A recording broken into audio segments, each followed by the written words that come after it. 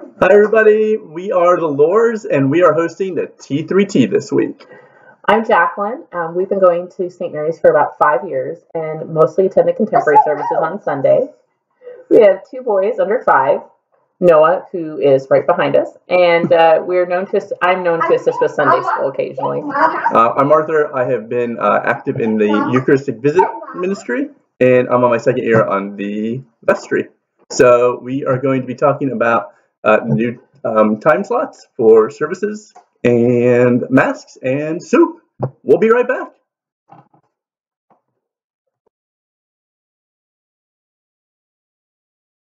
And we're back. Summer schedule reminder, it changed last week, but it's going to continue into the summer season. So we have 5 o'clock service, Sunday 7:30 right one, 9 o'clock CFW family service, and then just the 10:30 service right 2. So all be available to watch live streamed. If you have any questions, call the church.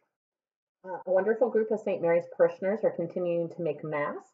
Please let us know if you or someone in your household needs one.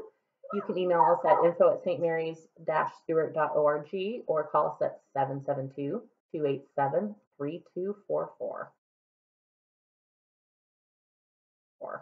And last, soup.